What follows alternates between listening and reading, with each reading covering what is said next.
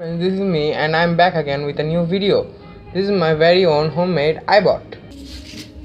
This is my very own iBot. I made it in my home. Well, now that's my newest and most advanced robot.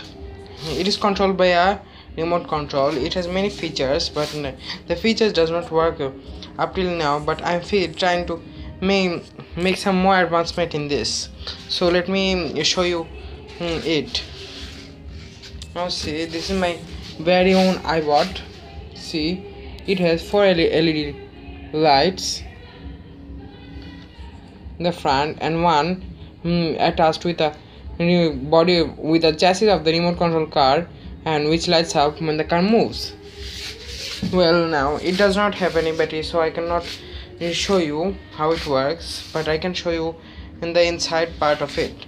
See, now that's the long antenna of my car or bot, whatever. Let me show you inside it. This is a magnetic cover. See, this is a ring magnet which I've got from a speaker of a TV.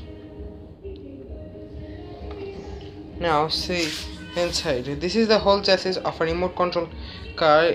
Now I've made some advancement in this. I've took off the battery set, the old battery set. I took off the wires of the old battery set from the casing, and I have attached a 9-volt battery plug in it, and now I can drive it with a 9-volt battery. So it's basically very fast now. This is the metal portion of it on which the magnet attaches. There are some other features of this car, but up till now it can only move and illuminate the road. That's all it can do.